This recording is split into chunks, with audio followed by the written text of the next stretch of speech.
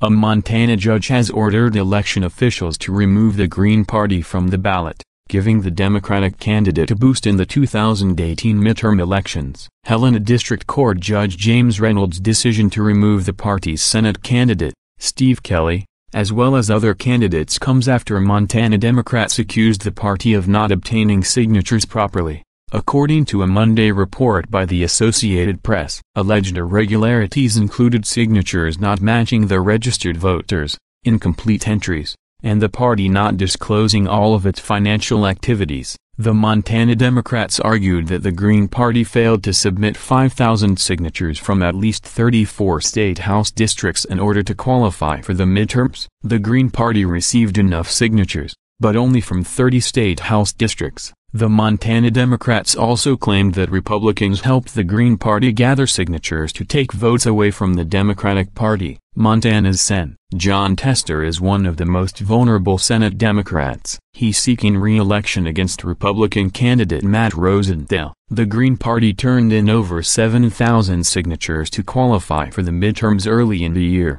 but two of the signature gatherers were associated with the Republican political consulting firm Advanced Micro-Targeting. According to a report by The Hill, state campaign laws require all financial activities to be reported, but the Democrats argued that the Green Party did not report its alleged affiliation with the Republican Party. The State Commissioner of Political Practices office is currently looking into the matter. After reviewing the claims, Reynolds turned down 80 signatures gathered through petitioning, which left the Green Party to fall short of remaining on the ballot. Besides the Senate race, the Green Party had candidates in the state's one House race as well as several state legislative races, according to KTVH. Montana Democrats Executive Director Nancy Keenan blamed the Republicans for using dark money groups that are blatantly trying to interfere in Montana's democracy. However, Green Party Director Danielle Breck claimed the Democrats were interfering with the election. The voter suppression by the Democrats is quite blatant,